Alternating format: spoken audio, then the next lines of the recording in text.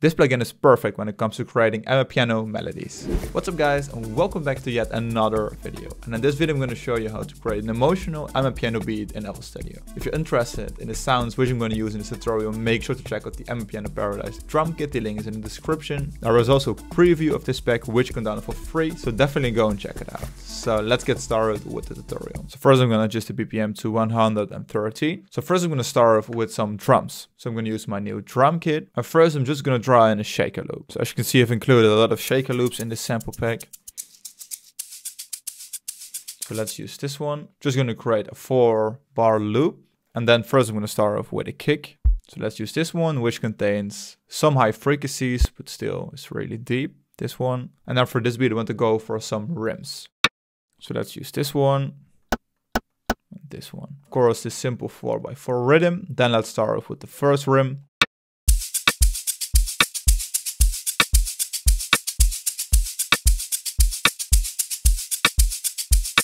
And then the rim is still too attacky, so open up the envelope like this, then enable the envelope, and then we're going to adjust the attack a little bit. So we add around 4-5% attack, and this removes the first ticking sound of the sample. And then I'm just going to draw in the next one in the empty spots right here, like this.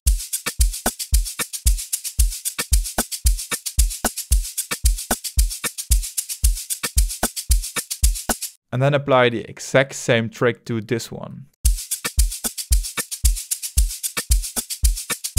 Sounds really cool right now. So as you can see, it's so simple to make small adjustments or tweaks to your samples. All right, now let's add some percussions. So let's add a conga. So let's start off with the first one, the simple one. So that's it, keep it very simple. Let's add this one. And then I want a conga like this to play at the end of the bar. So right there. Maybe pitch it down half an octave to F.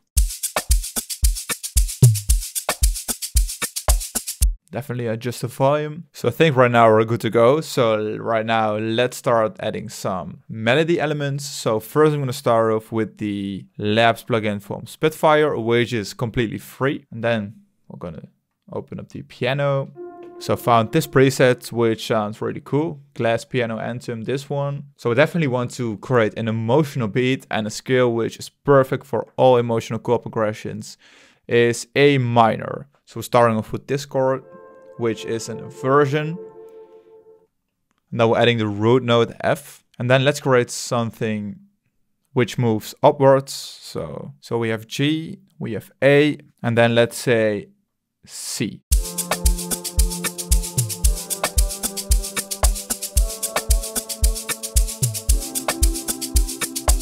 So this C is not a scale, so let's move it down. Then just move this one up.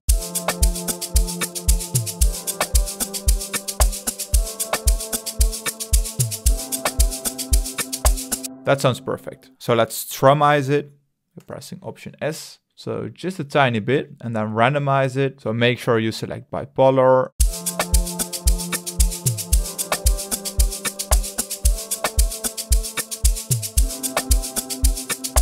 Adding some cinematic sounds to the beat. I think it sounds really cool. So right now let's add some swing to this one. 20%, depends on what you prefer. And right now we want to add some low frequencies to the beat. So I'm going to use the Fruity DX10, and I'm going to use a sub or bass, which is used in a lot of Amapiano beats. So open up the presets, and then I'm selecting the eFlute, this one, which is a simple sine wave. And then we're just going to follow the root notes from our chord progression.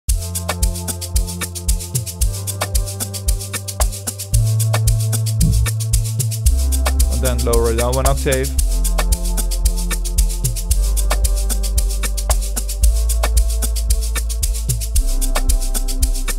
So now we're going to add the next element, and for this beat I'm going to use the Jub 8 V4, which is an awesome analog synthesizer. And so I'm going to use this Electronic Dreams preset, this one. And normally I would use the machine preset, but just let's switch it up for once, this one.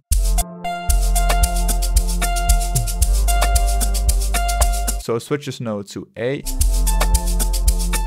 So playing around with the brightness. And then let's use another layer from the Jeb V8. So I'm going to use this Pulse sound preset, this one.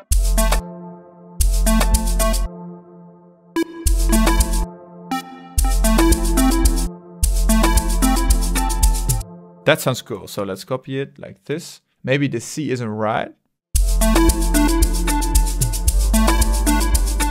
Maybe there is just too much delay, so let's adjust this one. So let's go to Effects, and then we adjust the dry wet signal.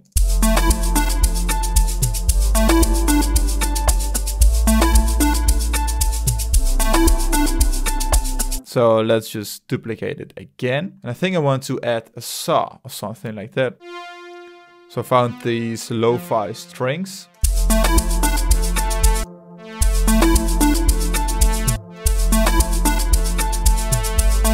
Maybe just go along with the root notes.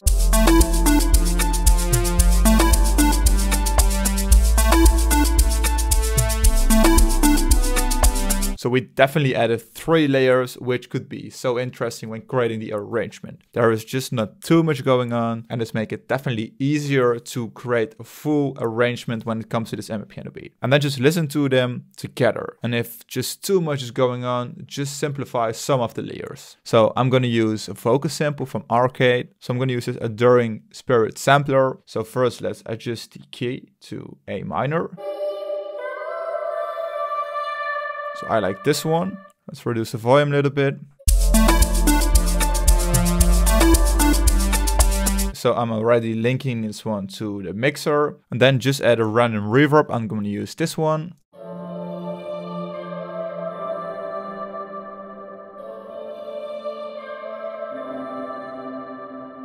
Just keep it so simple. And right now let's move on adding some more drums. So let's add some more congas. So I want to add some drums which contain some more high frequencies, so let's use this one.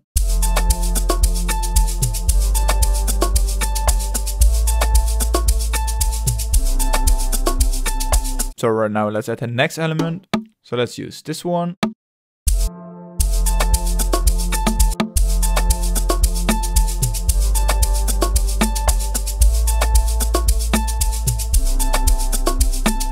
And let's use this weird one.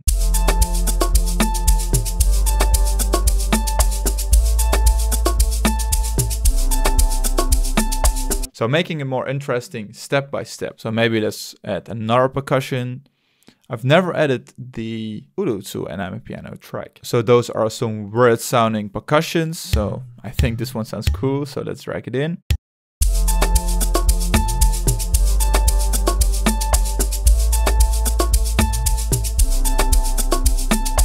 So now I think we've added a lot of percussions like toms, which contain low frequencies. So right now, let's fill up the high frequencies.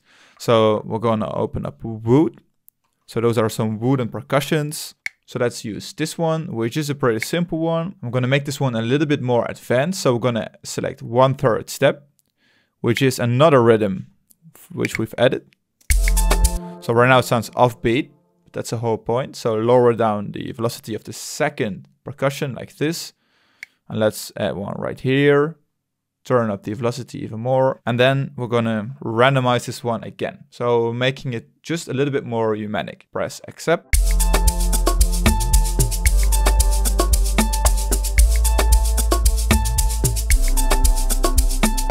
Still a simple layer, but definitely adds more groove to the whole drum loop. So now we're gonna add some more high frequencies, tambourine, triangle. So let's pick a triangle. Let's pick this one. So right now we've added more than enough percussions and drums, melody layers.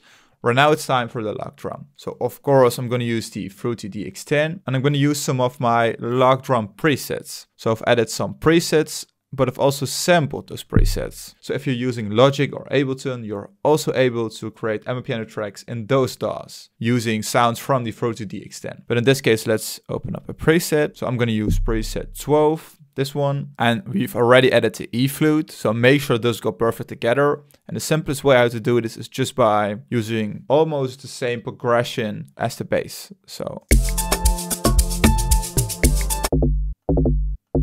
and then we're going to create a roll right here like this.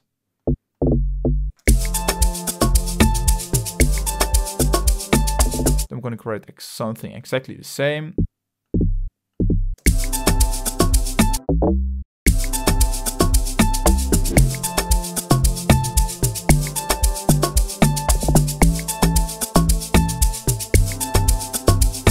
So the log drum for this beat isn't that complicated, but I think a great addition to the whole groove. And then of course we're going to select this pattern and then select split by channel and then drag in all the elements individually like this. So right now I'm going to arrange this beat and show you the final result in a second. So guys, I've just finished up this beat. I've added a lot of reverb to make it sound really spacious. And I think overall, this is just a really great and solid beat. So guys, I hope you enjoyed the final result. Let's have a listen. So for us, just a piano and the vocals. Bassline coming in, and it's a typical Amapiano effects.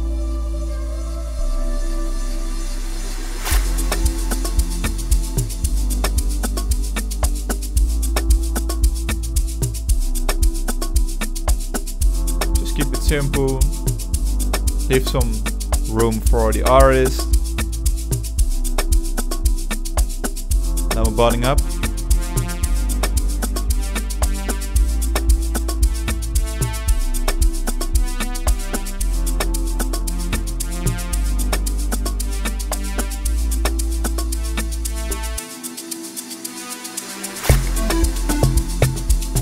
Log drum coming in, the pulse lead.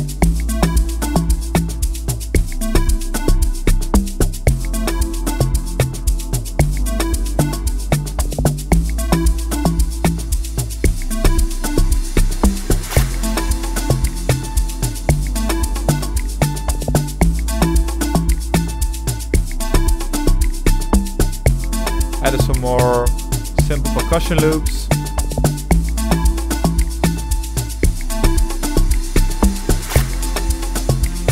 Saw coming in again, keeping it interesting.